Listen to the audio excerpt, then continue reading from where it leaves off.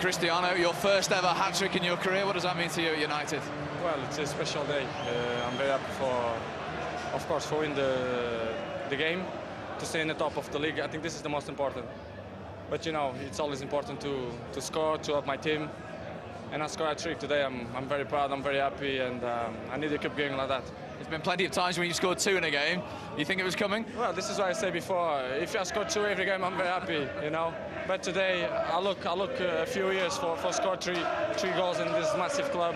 And I scored today, and I'm very proud, I'm very happy. Do you feel there's real consistency with this team now? You've gone top of the table again? Yeah, it's important to stay in the top of the table.